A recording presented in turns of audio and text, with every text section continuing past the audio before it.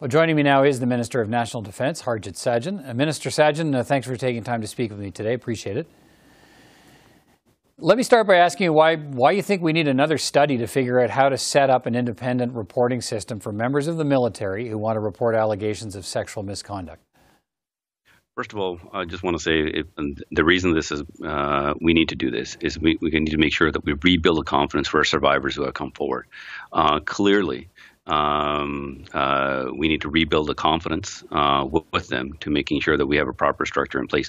And what this external review is, it's much broader than the work that was done in the past. It's about setting up a structure, the exact mechanisms that are going to be needed to making sure that not only the survivors can be heard and listened to, but also actions can be taken to hold perpetrators to account. That's independent right. of the chain of command and also the national defense. But you talked about the work that's been done in the past. It was extensive work from the federal government already has a landmark report from another Supreme Court Justice, Marie Deschamps, in 2015, and she recommended at the time the creation of an independent body outside of the military to deal with complaints of misconduct.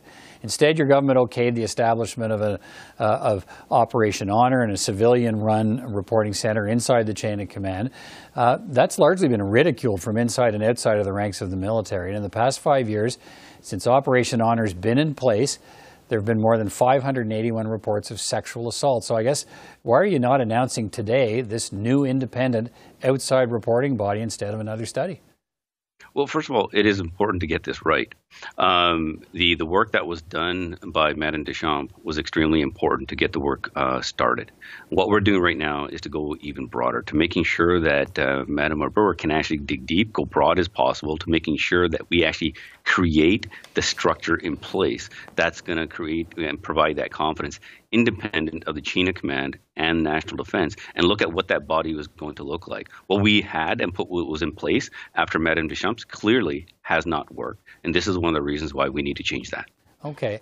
Let me ask you, I guess you said today that you've learned this system you have in place now. You just said it didn't work. But she already found it didn't work, Madame Deschamps, her report in 2015. That was the time to make the change to an independent body. That's what she said.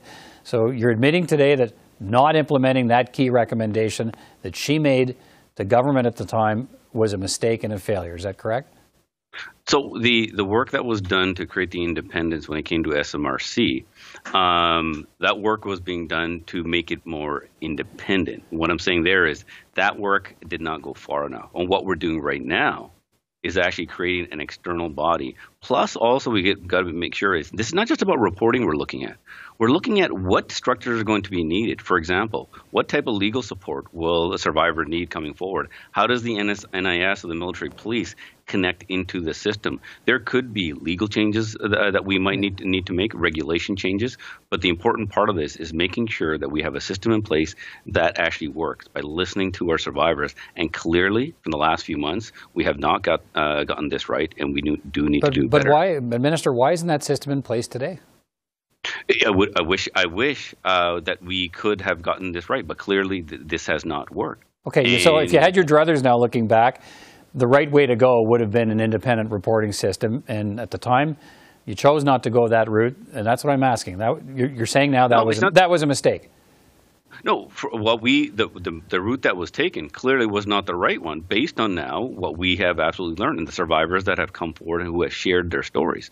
This is why we need to take a much more broader and bold approach. And one of the things here we're also looking at, not just when survivors come forward, we're looking at the prevention piece. We're looking at how leaders are selected, how the promotion system is also done, plus giving greater latitude for Madame Arbour to go further. We're also putting a mechanism in place immediately with the organization that Lieutenant General Carrion will also be leading. But again, all of this is happening in the context of 5 years now where things haven't got better, they've gotten worse in the military. And that's been an acknowledgement that the culture hasn't changed. And I mean, people are listening to this today, I'm sure, within the military and saying, all right, here we have another study when we had this opportunity 5 years ago to say this, independent reporting outside the chain, this is how we're going to do it. But your government chose not to do it. No, we are taking very strong action. In fact, when we came as a government, one of the first things that we did after the defense policy review, we put our people as number one as chapter number one. Within that, started implementing Madame Deschamps' recommendations into the defense policy itself when it comes to GBA plus analysis that needs to be done. A lot of the work has been ongoing. Good work has been done in some cases, but also obviously this is not enough. And one of the things is we need to be even far bolder. And that's what this review is about, is to making sure that we get it right for the survivors. Okay. And the actions will be bold and sorry, go on. But that's an acknowledgement, I'm assuming here, that they could have been bolder 5 years ago. You should have been bolder. Absolutely. The boldness you're talking about now would have been handy to have 5 years ago. You know, when you had those conversations, like when you look in hindsight, absolutely. Okay. One of the things that I wish we could always be able to look back and be able to get it right. One of the things that we're trying to do right now, and you're absolutely right, when we talk to our members saying, here we're doing another study, no. What we wanted to do here is when we looked at this is making sure we give confidence to our folks. So we're not going to be just waiting for a report. One of the key aspects of this is that any interim recommendations will be acted upon. And also, Madam will be able to work with us to making sure that it's set up properly as well. Can I get a little clarity here on exactly what you're after? Justice Arbour will be looking at the military justice system as well. So you want to create an independent reporting body outside the military. Does that also include an independent investigative body?